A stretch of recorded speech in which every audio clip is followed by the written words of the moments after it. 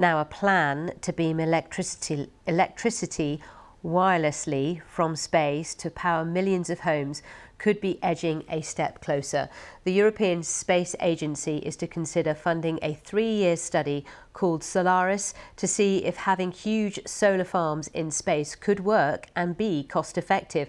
Our science correspondent Palab Ghosh sent this report from Munich. It looks like science fiction. Imagine robots building vast solar arrays to capture the sun's power. Its energy converted into microwaves and beamed to Earth, then collected by antennas over a huge area and turned into electricity.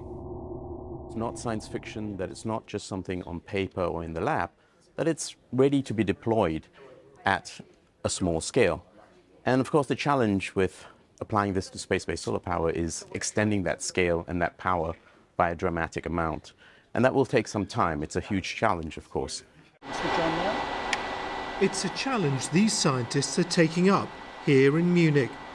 In an experiment at the aerospace firm Airbus, 2 kilowatts of power were collected from solar panels and sent wirelessly from this transmitter to a receiver at the other end of the room.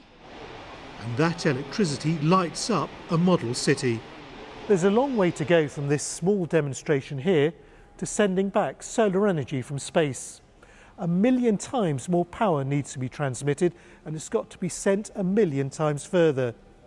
But the engineers here think it could be done.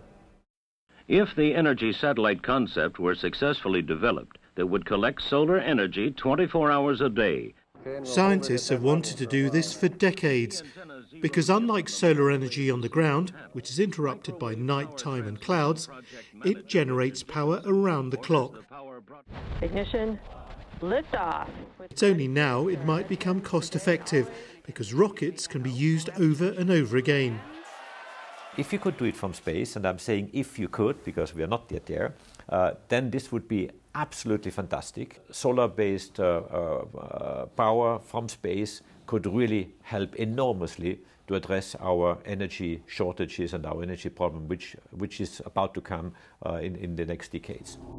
The US, China and the UK have their own research programs. As energy prices soar and the destructive impacts of climate change are being felt, the pressure for the entire world to develop a new, reliable source of clean energy is greater than ever. Palab Ghosh, BBC News, Munich.